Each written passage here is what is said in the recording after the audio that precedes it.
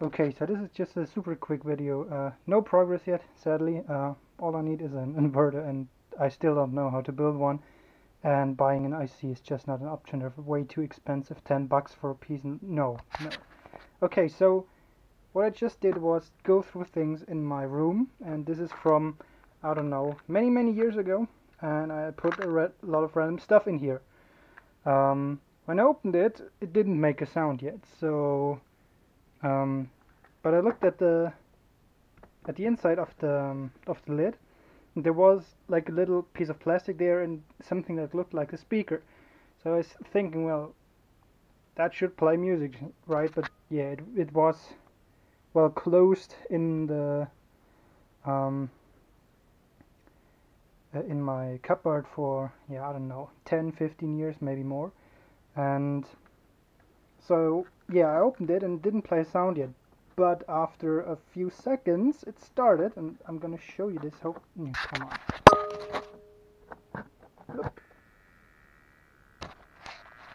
you hearing this? It's making super weird noises. Um, but yeah, it's kind of working after I don't know how many years. And yeah, I guess I will just take this out and apply some proper voltage to it, because this is horrible. Well, it's getting better and better. But yeah, you see this tiny coin cell here held like many years. So yeah, I'm gonna put some proper voltage on there, and then we will hear the song. Okay, I got it, I guess. So I got it back in the case because it's louder that way. Let's listen.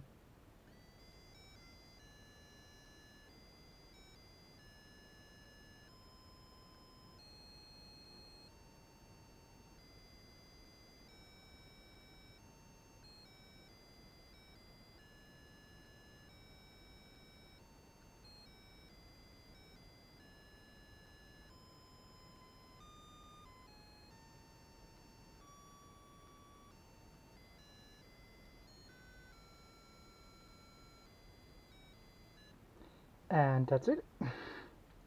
That's the song that's saved on that tiny little chip. Let's hope the leads don't collide. Okay, so yeah, let me take that out again for a second. Come on. Because it's interesting that you can see, well, if you can see on this camera, the back side of the chip. You see it's a 6-pin package.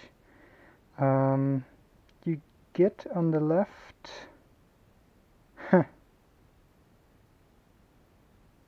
Wait a minute. Okay, so we have the outputs on the right side. We don't have anything else here. Okay, so on the left side we have from the bottom to the top.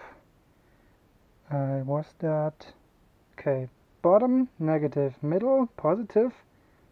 The upper part, top left, is the light dependent resistor, and on the right we have the top two are for the speaker or piezo crystal something. Yeah, very interesting circuit that survived, yeah, 10 to 15 years on such a tiny coin cell. Pretty impressive. Because this thing is old, as you see, there's like tons of paper stuff in there that I collected as a kid. So yeah, it must be 15 years or maybe even more. I tried to find a date on the outside of the can, but there was nothing. Like no best before date. It said look at the label or at the bottom. Yes, you see on the bottom there's nothing. Best before end, look label or bottom. Yeah, this is the bottom, and the label is obviously gone. That maybe held it close together. So yeah, that's just a short thing I wanted to show, because I like low power circuits, and I like that you can survive that long on a coin cell.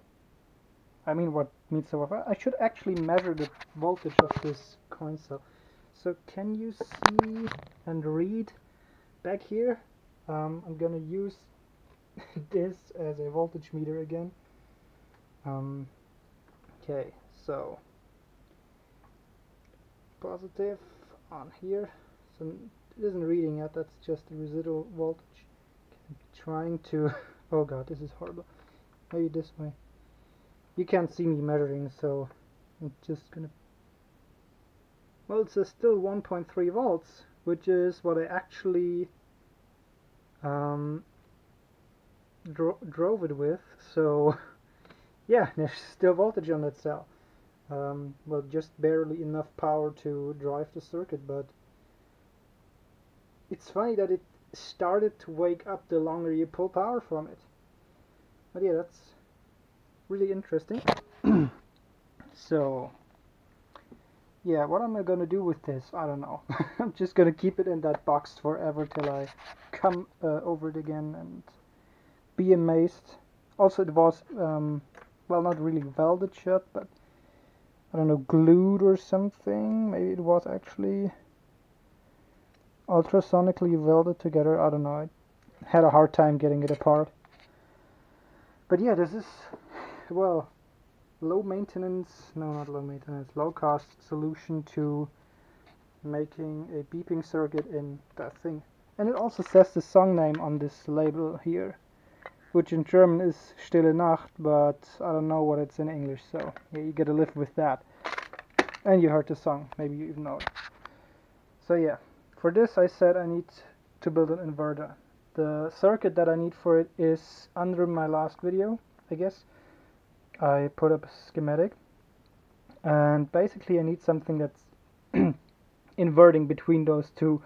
Don't ask me how it works. I fucking hate such circuits that use some strange quirks of whatever to drive things. So yeah, that's basically I need an inverter between those two, and as it is a capacitive load, it probably tries to switch back and forth as soon as it's fully charged, which is hopefully its resonant frequency. Yeah, we will see if that works, and I guess I will use an inversion circuit and pipe the signal into here, maybe? I guess. Yeah, but I will use that for switching, because that's basically what I need in an inverter. So yeah, because that's also something I didn't know or just didn't think about. This thing is not like a speaker, because I thought, oh yeah, it's getting hot, it's pulling a lot of amps. No, this thing is actually like a capacitor, such as this thing. So it is just charged and discharged, which creates the change in size. So yeah, now I know, hey, it's just a capacitor basically, so what I need is peak power and not like prolonged power for like longer times. So yeah, switching speed is everything, yay. I don't know, but I'm talking about, it's fucking hot. I mean, even here in the basement I'm sweating because I just have been in the house above for, I don't know, the whole day, and it's hot. I'm dying of heat, but it's gonna cool down soon, so yeah, I hope I can continue work on things like this in the future, because there's just so much shit to do and it's so hot that I just can't finish anything of it. Okay, bye bye.